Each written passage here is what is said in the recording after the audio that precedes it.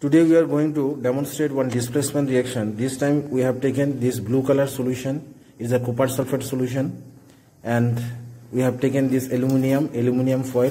So we will add this aluminium foil into copper sulphate, and this aluminium is more reactive than copper, so aluminium will displace copper. So after 12 hours we will find that the blue color changes into colorless solutions, because aluminium sulphate will be formed and aluminium will displace copper, and we will find the copper at the bottom of the beaker. So dip the aluminium foil in the copper sulphate. Dip the other two. So we will record our observations after 12 hours. So we find that the color is blue.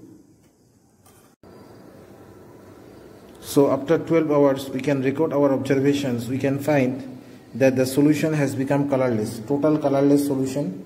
The blue color has changed into colorless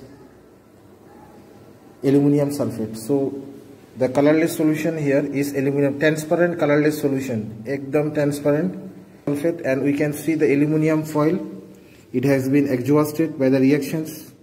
Copper has become deposited on this aluminium foil, and we can find copper at the bottom.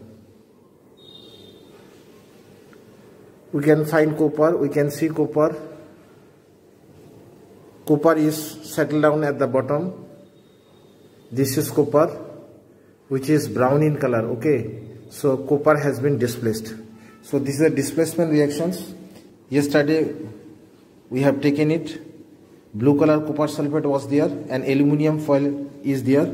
These are displacement reactions where aluminium has displaced copper.